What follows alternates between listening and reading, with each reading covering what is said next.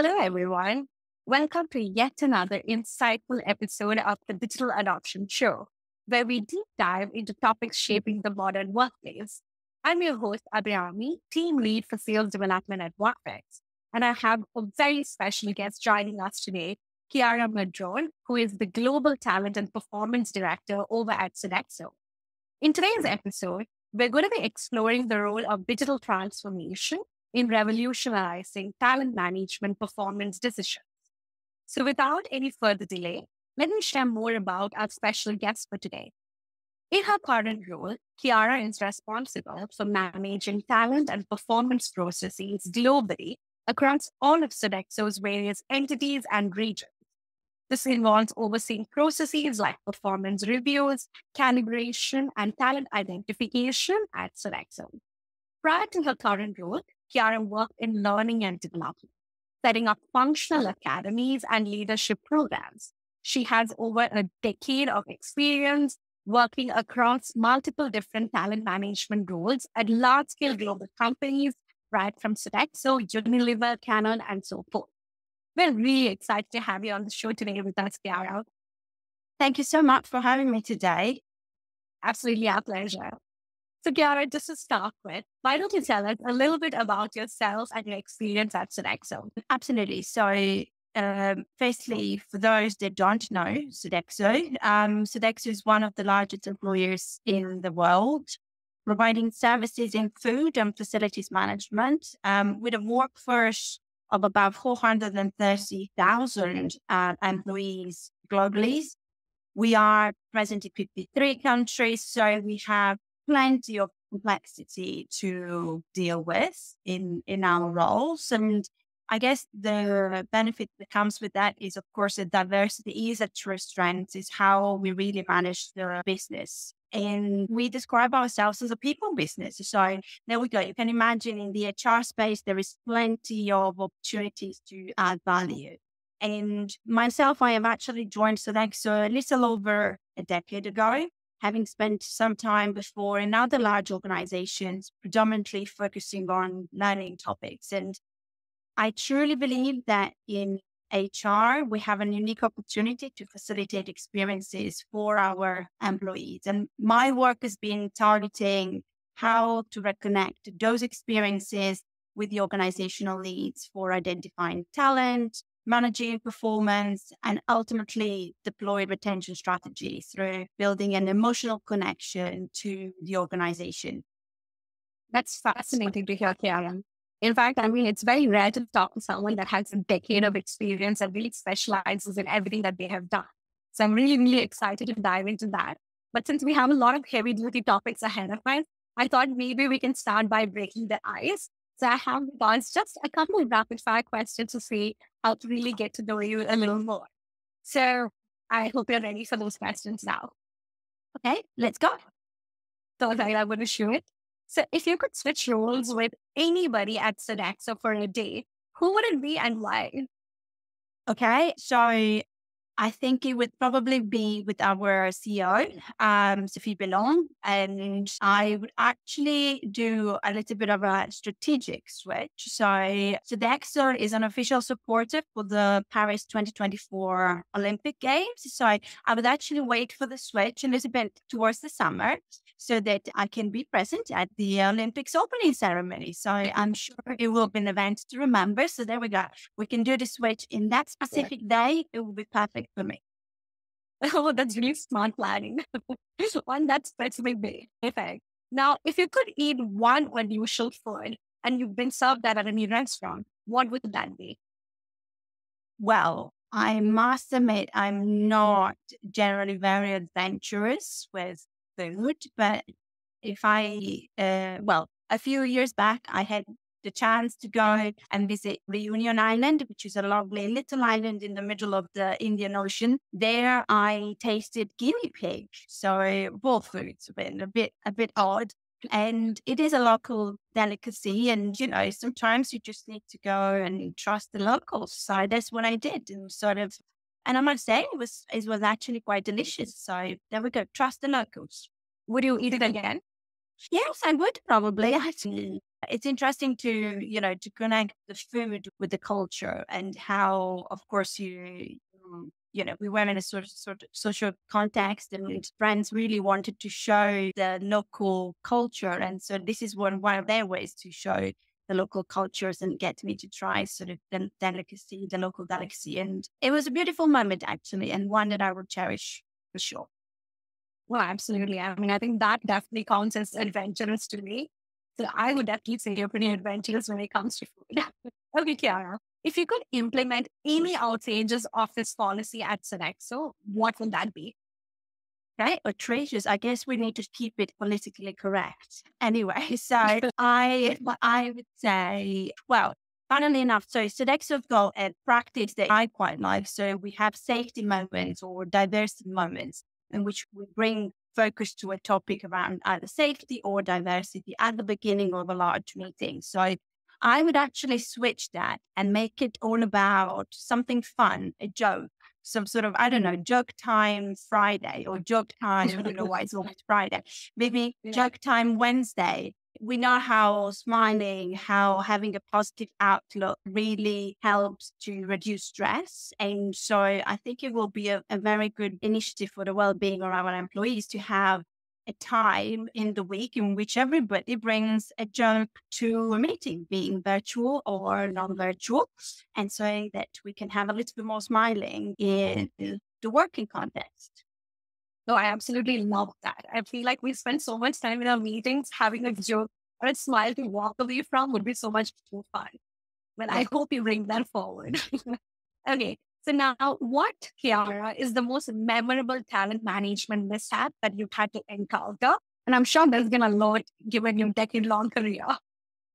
Sure, there's absolutely plenty, but I guess the most memorable are always the one that unfortunately you see very often happening or you hear very often happening. So if we think about something memorable, I would think about something that is recurring and unfortunately recurring. And often I observed it both in organizations that I work with or even from the stories you hear from your friends or from other colleagues working in different organizations. And I would say is when talent management is actually looking outside the organization rather than having a deep understanding of the talent that is already employed within our organizations. And so I think this is really something that makes me a bit sad every time I hear it, because I think we often think that the neighbor's grass is always greener type of thing. But actually, there is plenty of talent and potential in our organizations currently, and often is overlooked because the next shiny thing just probably sits elsewhere, or we think sits elsewhere. Yeah, absolutely. I think we hear that quite a lot where most people tend to feel overlooked after a certain period of time. So it's wonderful to have leaders that can really give them that spotlight and look deep within before going outside to see what might already be there. So I Yes. love that. And lastly, Chiara, if you could master one random skill overnight, what would that be? Oh, okay. Overnight, that's an interesting one. Very good. So this is something that I often think, because of course for work we tend to travel, and I'd love to have some survival skills. And here is me sorry, planning ahead in case something happens. But it's definitely so survival skills will definitely take me out of my comfort zone. But I like the idea of being able to look after yourself, even if you are on, if you land on a desert island or you're in the middle of the jungle or I don't know, you slip from a ship or into the ocean, hopefully, or a channel or any sort of water, hopefully with not many fishes, not very big fishes. And so something like this, I guess, just survival skills that can help you just overnight, all of a sudden you wake up and you know what to do in the forest. No, absolutely. Did the pandemic influence this side of you? Maybe it has. I don't know. But sometimes, when you're sitting on a plane or something, you always think, what, I don't know, you're watching a film. What would you do in that situation? If you want to drop from a helicopter and then all of a sudden find yourself with a little pocket knife and little to go on with. I mean, it's one of those things you test yourself outside your boundaries of your comfort. And often nowadays our comfort, if we live in a city, even if we live in a countryside, is, a sheltered home and sort of quite a comfortable environment. So what would be of us if we were outside that? It's quite a fascinating thought, I guess. No, absolutely. This song is going to keep me up at night now. I'm really going to hone my Sorry, didn't mean to kind of trigger nightmares, but That's fine. Perfect. That was lovely, Kiara. I feel like we really got to know you well. So now coming back into our topic for today. So, Kiara, I have to ask you, how do you think digital transformation has really impacted the way organizations identify and attract top talent these days? right. Well, in my view, technology has democratized many things. And for talent identification and attraction, is meant that you have on your fingertips many profiles to do so many things that we do at organizational level. So you can build succession pipelines, you can expand, reach new skills for your organization. You have many starting points to build diverse talent pools, and all of that is in the public domain. So, the sort of the type of data that we can find anywhere that now we professionally share quite regularly and without even thinking about it. And I think within an organization, digital transformation specifically has meant that if your employees have a strong sense of belonging, and even if they have a medium sense of belonging, really, and if your digital platforms are relatively easy to navigate, you often are data rich. You have many insights on your employees. It is how then you filter, you sort, you make sense of it that truly makes the difference for both the organization and the individual. You can now provide personalized attraction experiences. You can support employees to realize their aspirations and align personal purposes to the organizational one. So for me, it's made a huge difference. And at this stage, I really think that there is no excuse to a poorly delivered employee experience, because HR has got the tool to be able to deliver exceptional ones. Right? And this is really the main advancement, I guess. So all of the fact that we are data rich, we can really provide those experiences to really be able to be targeted to attract with intent and to identify actually within our organization, the talent that we need to continue advancing the business. So in essence, that's where I think we should be really as an HR function. Well, that's really lovely to hear. And it's a very interesting perspective, especially when you say that there is really no excuse for delivering anything better than a great onboarding experience. And so no power to you. So, Kiara, what specific digital tools or technologies have proven most effective in enhancing the talent mobility process? So I'm just going to take talent and mobility maybe from a bit of a wide sense and incorporating in this reflection sort of also all that traditionally will sit around talent mobility. So I'm referring to your identification processes as well as performance assessments or any other assessments you may run within an organization.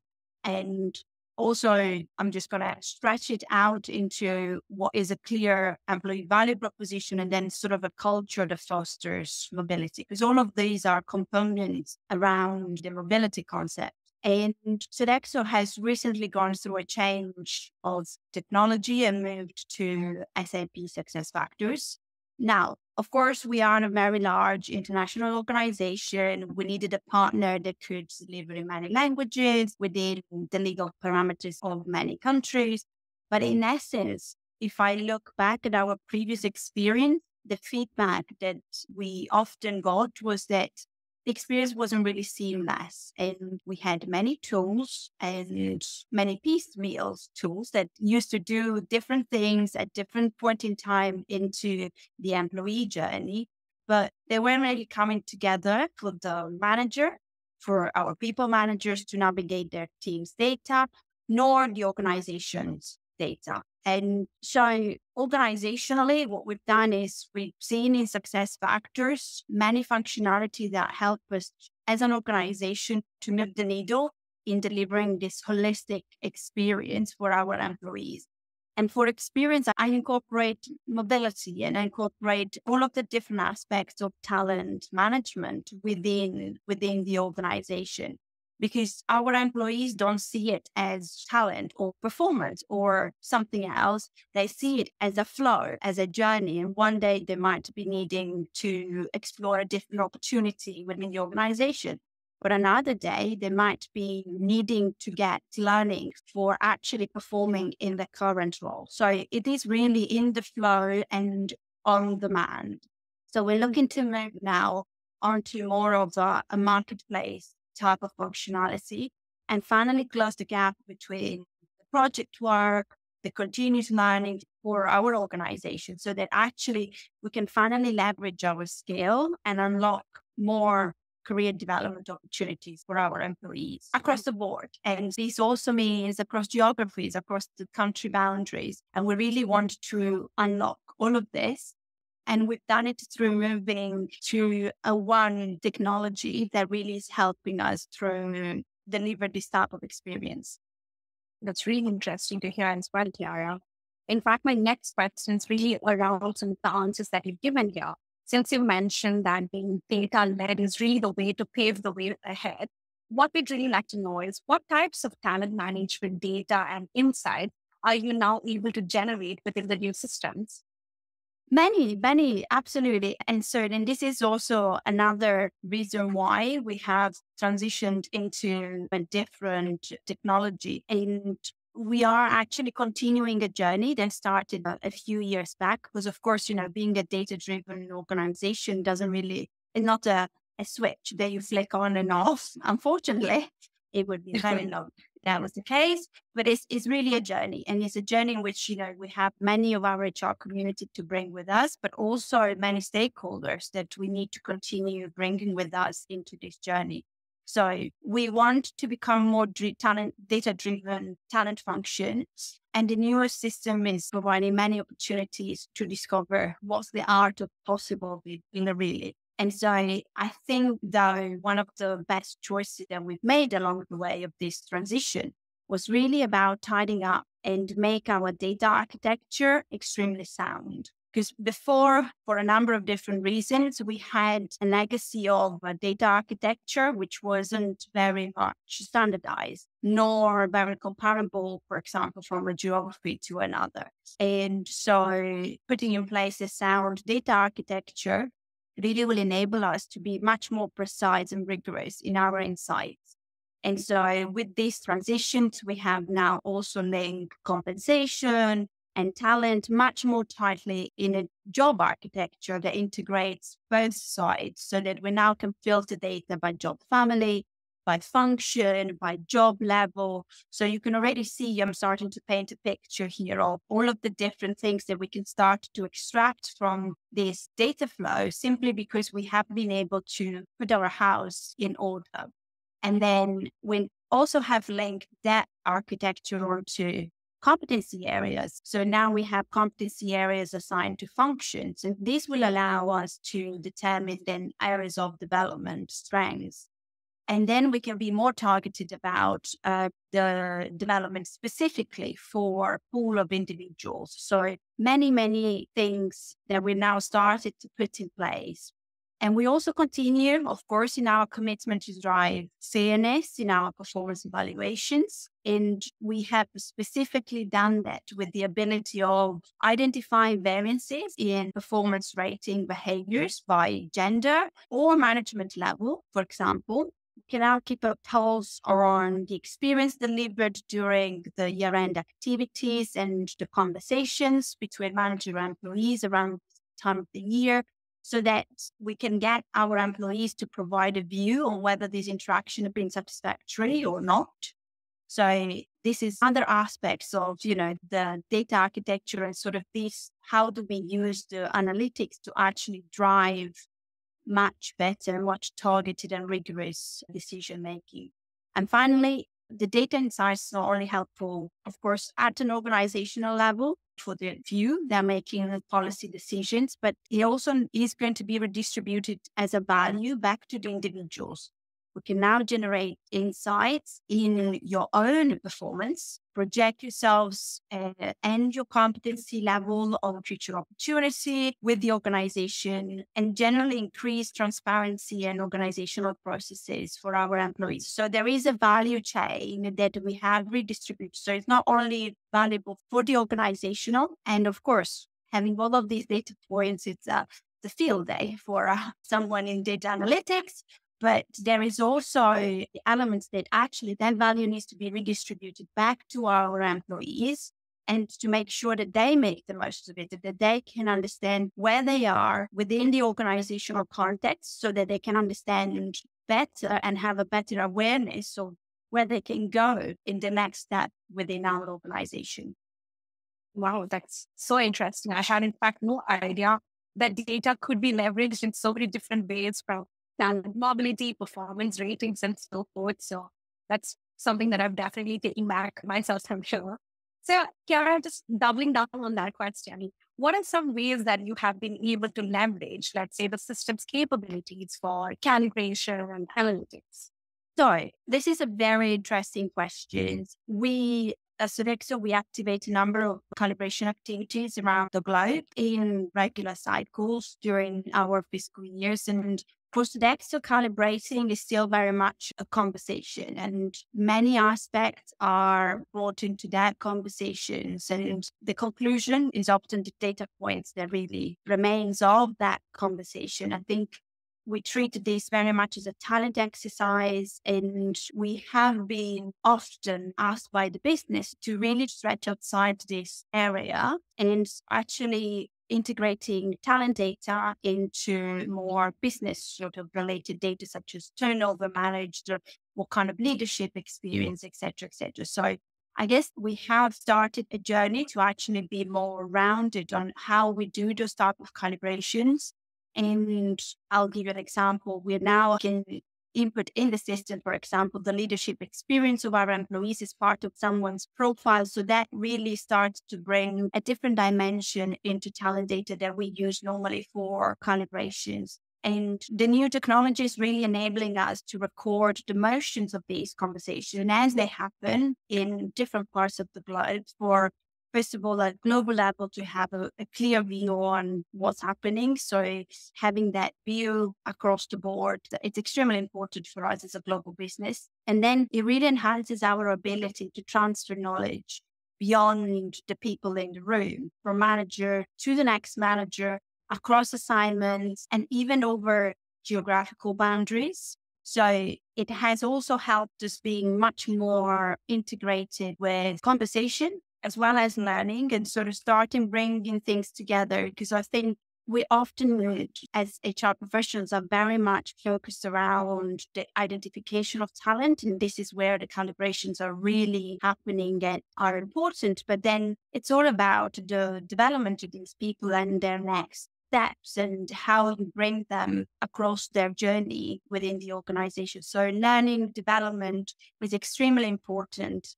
And we are trying to push the boundaries then from calibration identification to really focus on development, or career development for, and again, I'll say it again, I said it earlier, to really bring the value back to our employees where it should be. Because of course they make our organization what they are. They deliver the business outcomes. So we really are there to facilitate these movements. Yeah.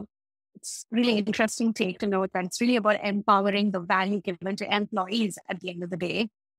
Lastly, Chiara, where do you really see the future of digital transformation when it comes to talent management, let's say in the next 5 to 10 years? Well, things are going so fast. Who knows where we will be in 5 to 10 years? So, and, we've seen it everywhere. I think the artificial intelligence and natural language programming is already disrupting HR, the way we look at nurturing people within organizational context. And so I think HR now more than ever has really the opportunity to be at the heart of the business, and sort of integrating talent data can be done well beyond the boundaries that we always had traditionally of HR. So we can actually be a true business maker and not just a supporting function. So for me, HR is really the place to be. This is where all of these new technologies will really unlock our value back to the organization. And I think this connection with us as individuals and the value we can bring to the business, to the world around us, is going to be absolutely great. So if that doesn't excite anybody, I don't know what can, really. Yeah. Are there any emerging technologies that you're really excited about? I think that anything voice activated is going to be a game changer, especially if you think about the context of Sodexo. We have many employees that are at site level and often speak many languages. The difficulty we have in such contexts is that, of course, their literacy is not at the same levels as others. So really the voice activation, I think, will really help us reach those type of employees that naturally have been just on the recipients or more face-to-face type of interaction, etc. Now we can actually look at doing things digitally with them that we've never imagined in the past. And again, I'm a big believer of technology as a democratizing sort of tool. And so I'm really looking forward to see how we can then embrace much more than the management population, and how can we make talent and opportunities also very much tangible for all of our employees all across the world, regardless of the role that they play in our businesses. Absolutely. And on that note, I think we've reached the end of yet another fantastic episode. I'm sure our audience has learned so much about the role of digital transformation when it comes to talent management, driven performance decisions. So here we are at the end of the digital adoption show. As parting thoughts, Chiara, we would love to know, what is your personal motto to success? Oh, I my personal motto. Okay, I'm not sure I have one, but I would say it's okay not to have all the answers. Nobody does, and actually, sometimes questions, a bit of curiosity, and a bit of fun can do wonders. So that may be just a closing thoughts from me. Thank you. That's beautiful. So thank you so much, Chiara, for joining with us today. And thank you to our listeners for joining in as well. Don't forget to leave a review on Apple Podcasts, Spotify, YouTube, or any other platform that you guys are tuning in from. So stay tuned until next time for more insightful discussions on the future of work.